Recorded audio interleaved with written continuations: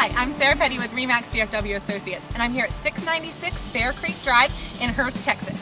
This beautiful custom home is almost 3,000 square feet.